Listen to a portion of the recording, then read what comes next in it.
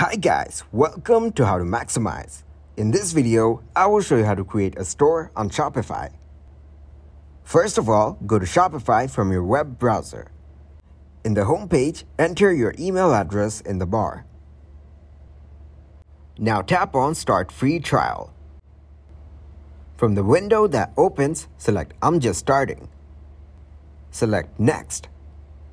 Then, choose a platform where you would like to sell. After this, select the product or service you will start selling. Now, choose an account. Here, make your account more secure by reviewing your security settings. Again, tap on your account. It will take some time to generate credentials, so be patient. So finally, you have landed on the home page of your Shopify store. And that's it.